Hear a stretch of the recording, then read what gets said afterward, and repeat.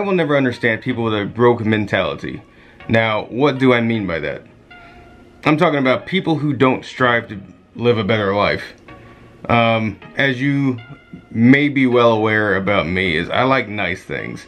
And I've actually had some people, some were friends at one point, say that I'm materialistic. And I think that's a bit unfair.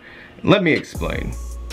Now, you can go out and buy any car you want. You can go out and buy a Ford, a Mazda, a Toyota, whatever. I myself own a Lexus, and while it's not the most luxurious car, it is within my price range, and that's why I have one. I do strive, however, and if you know me very well, you know this too, I do strive to someday own a Mercedes-Benz, possibly a Maserati, possibly a Aston Martin. Maybe not though, because it's just a glorified Ford. But that's not the point. The point is, I have these aspirations that I want to achieve in life because we only get one life. And I want to be successful. I want to live comfortably. I want to be wealthy. You know, it doesn't have to be overwhelmingly wealthy, but enough to where I don't have to worry about if the rent is due. Because hopefully I'll own my own house at one point. But what I don't understand is when people attack me saying, I'm just materialistic. Danny, you're materialistic. You don't need a Mercedes. You can settle with a Mazda. Yeah, I could settle for a Mazda, but do I want to wake up to a Mazda 6 in my driveway? No, I don't. Do I want to wake up to a Mercedes S-Class in my driveway? Absolutely. Doesn't have to be an S-Class. It can be a C-Class, an E-Class, or whatever class. Personally, I like the G-Wagon. You know, that's a $250,000 overpriced Jeep, basically, from Mercedes-Benz, but I would pick that over a Jeep Wrangler any day. Sorry, Kayla, I know you're watching, and I know you like Jeep. My bad. I'm not a Jeep fan. The Wrangler is nice, though, but if I had to pick, I'd pick the G-Wagon from Mercedes-Benz. I mean, it does everything the Wrangler does. You know, I guess it doesn't. I don't know if you can take off the doors, but at the end of the day, though, let's be honest, and I'm getting off topic. Would you take a G-Wagon in the mountains? Hell no, you wouldn't. You would not take a G-Wagon in the mountains. Yes, it's made for that, but it's a luxury vehicle. And screw that, not do it. Back to my point, though. Don't let people shame you for liking nice things. And I don't understand why people try to attack me. They say, Danny, you're so materialistic. You don't have to have an iMac. You don't have to have a MacBook. Blah, blah, blah, blah, blah. You can get an HP computer and just live with that. Yeah. I could. If I want to have a mundane life, let me buy an HP computer. Screw that. Screw that. There are people who deal with this because they think, oh, I don't need anything fancy. I just need something that's affordable and just gets by. That's cool. If you like living life with a limiter, go ahead. I built this gaming PC for a reason.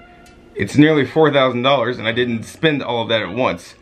But I put in the time, the work, and the money to get quality. And even then, because it runs Windows 10, it's not exactly quality, but it runs better than any other PC you buy in the store. That's a fact. I know other people who build PCs can attest to that as well. Building your own PC is expensive, but building your own PC is worth it. It's going to last way longer than anything built in a factory in China. Now granted, most of the parts that you buy are also built in China, but they are premium. And if you put it together with your own specs, it can go a long way.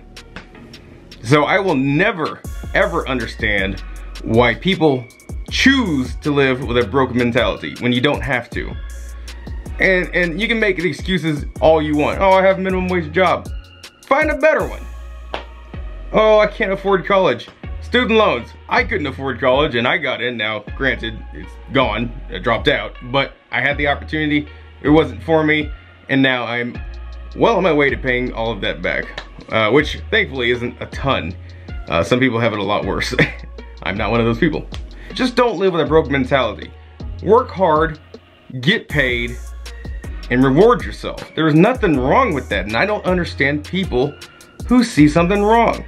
There are people who shop on Wish.com. Half the stuff on Wish.com falls apart in your hands. I know that from experience.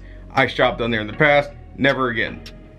And there's a reason why they sell graphics cards for $20, because they're not actual graphics cards. They're crap. Crap parts slammed together and shipped to you eventually. Oh man, got a GTX 1080 Ti for 50 bucks. It's not a 1080 Ti. My 1080 Ti in my computer was $1,000. It's a real thing. It's the real thing.